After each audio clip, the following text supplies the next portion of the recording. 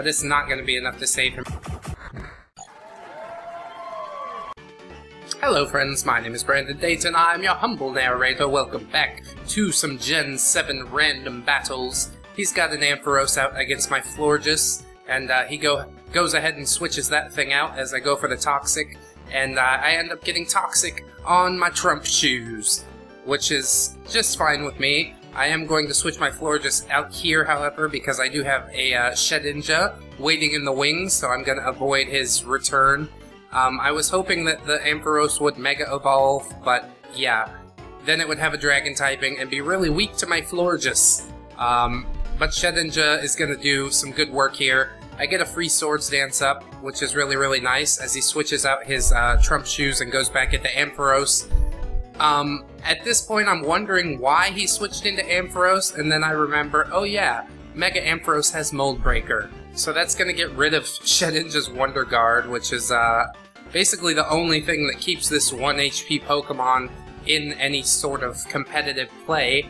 And yeah, X-Scissor is going to do some decent damage, Shadow Sneak as well, but it's not quite going to be enough to take the Ampharos down, and I eat a Thunderbolt to the face, and he takes away my 1 HP point, the only HP point that Shedinja has.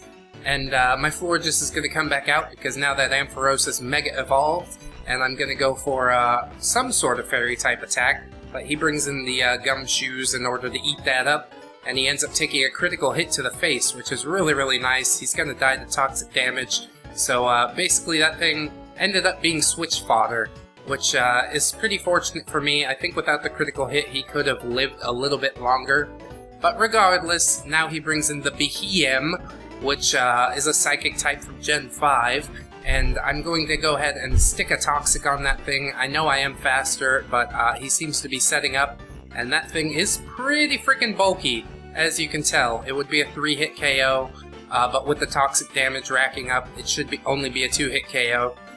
He gets a second Nasty Plot, which is seeming a little bit greedy to me. I don't know if that is suggestible. I would have probably started firing off Psychics after the second Nasty Plot, but I know the Psychic's coming now, so I bring in my Registeel. Ooh, that is hurty. So, yeah, 66% damage from that Psychic with 2 boosts behind it, but this Registeel does have Rest and Sleep Talk, so I'm going to go ahead and rest now, and I should be able to outlast him through the toxic damage. Even if the Registeel goes down, that's absolutely fine.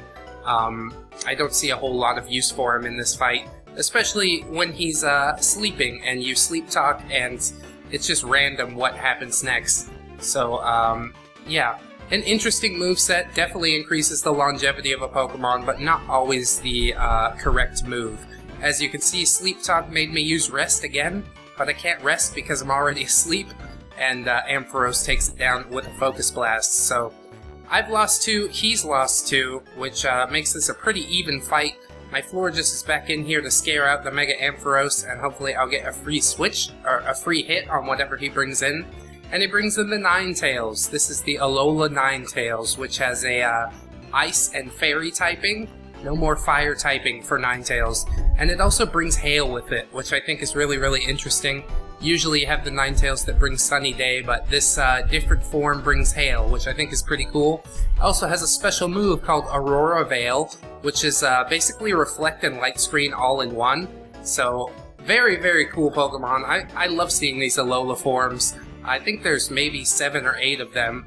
Probably the big fat Dark and Normal Raticate is my favorite because it gives a pretty nice boost to Sucker Punch. So he brings out his Ninetales now and brings in the Bear Arctic, which takes a Dazzling Gleam to the face, and that's doing some pretty good damage even with the Aurora Veil up. Unfortunately, not quite enough as he crits me with a Icicle Crash, and down goes Florges, who was doing quite some work in this battle. Send in the Torkoal now, hoping to get rid of the Aurora Veil, but that is not the case at all. It is going to last a couple more turns. And he sends in a Giratina, which is fucking scary. Luckily, I go for Lava Plume and do get the burn on it, so that's going to cripple it pretty significantly if it is a any kind of physical attacker. Unfortunately, I did forget that it had Levitate, and I went for Earth Power there, which was definitely not the move to make. Now Mothim is in here, which is kind of just a joke Pokemon.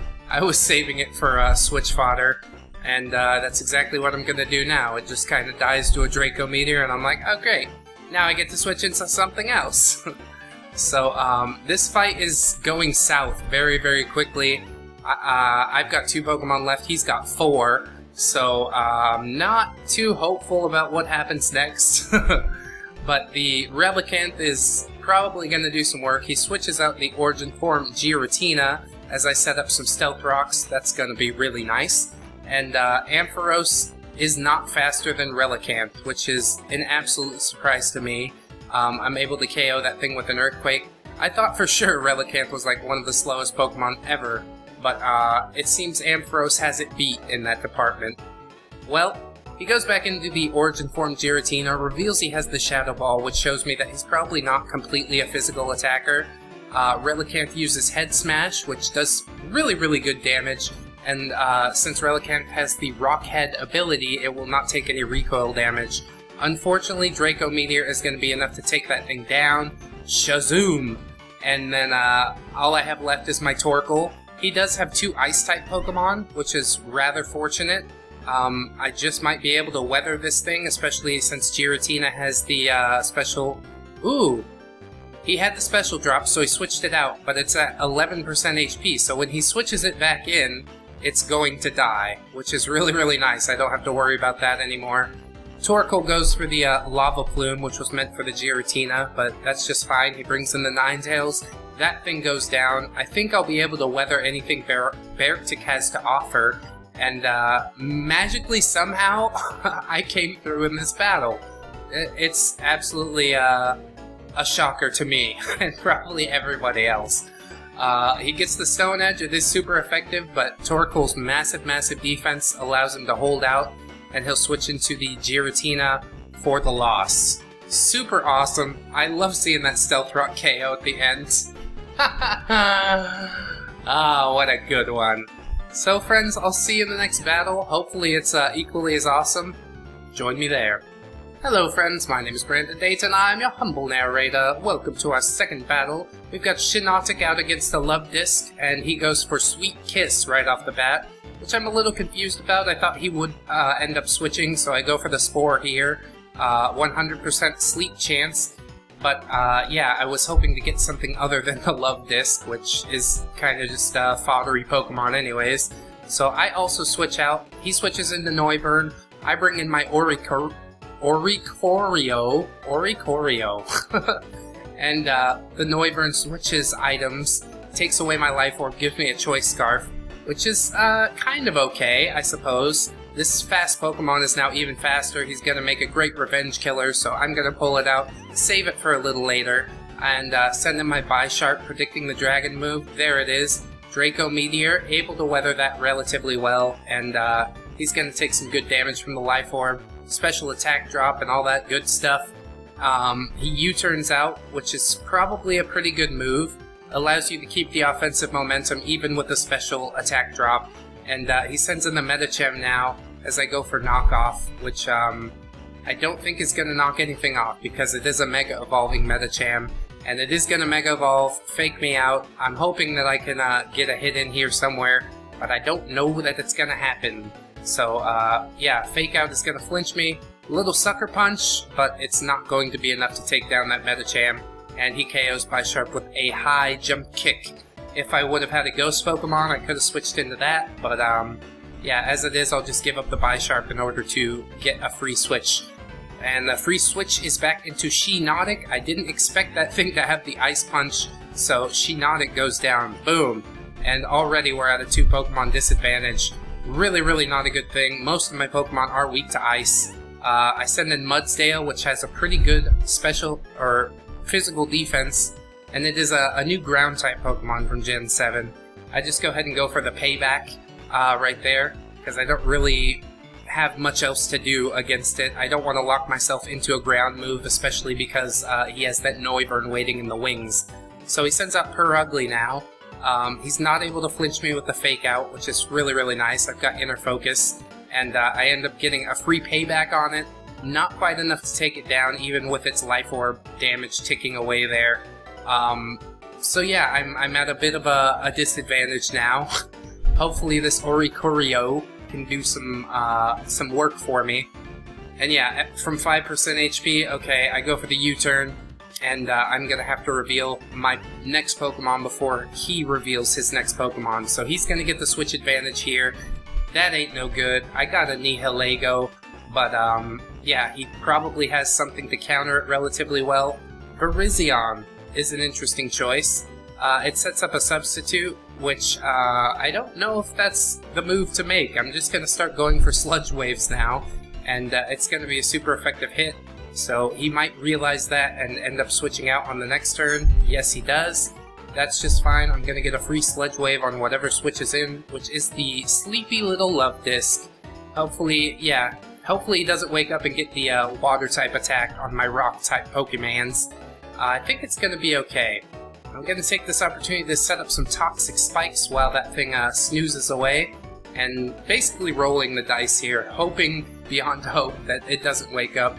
But even if it does, I think I can weather one water move, and it doesn't end up waking up, which is really, really nice. So Sludge Wave will finish that thing off. All it did was nap for the whole battle, which is pretty cool.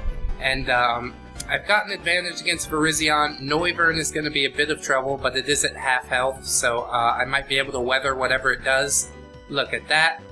I got the special defense boost from Beast Boost, which is an ability that increases your highest stat. So that's really, really nice. Able to eat up that Draco Meteor and KO that thing with Power Gem. Now he's got Excelgor as his last Pokemon, so I think this one is basically in the bag. He does use Yawn here, and I don't want my Nihilego to go to sleep. Yeah. Power Gem is going to take that thing down into poison range, basically, and I'm going to switch my Nihilego out of here just in case I do end up needing it. Final Pokemon is an Infernape, which is also super effective against his last two Pokemon. He goes for Giga Drain here, but it's not going to be enough to save him from toxic damage, or Life Orb damage for that matter. So Virizion is going to get a Fire Blast to the face, and that will be the end of this fight, and also this episode, consequently. Thank you so much for watching, friends. I've been Brandon Dayton, your humble narrator. I sincerely hope that you will like, comment, and or subscribe if you did enjoy the episode, and if you do, friends, I'll send you a fanny pack so you can look like a tourist wherever you go, because that's pretty cool, I heard. Anyways, I'll see you in the next one. Thanks again, and until then, bye-bye. 1, 2, 3, 4. Goodbye, goodbye, see you again. Goodbye, goodbye, see you, my friends.